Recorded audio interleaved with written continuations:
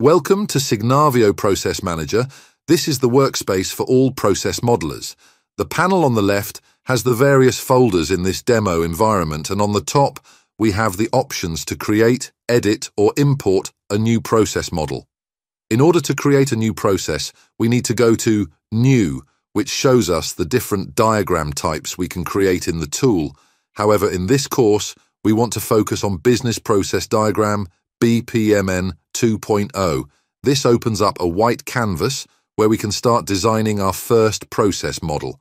On the panel on the left, we can find all available process elements we can use to create our process. So let's start with the first element required for every process, the start event element. What I do is click on the element and hold and drag it to the white canvas.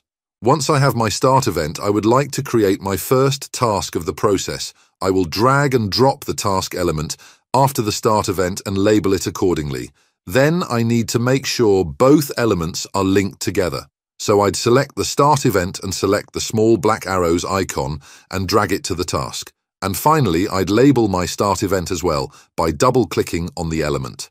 And this is how you can create a process diagram in Signavio. In our next video, we will be creating a whole process from start to finish, and we'll show you some tricks on how you can add process elements quicker.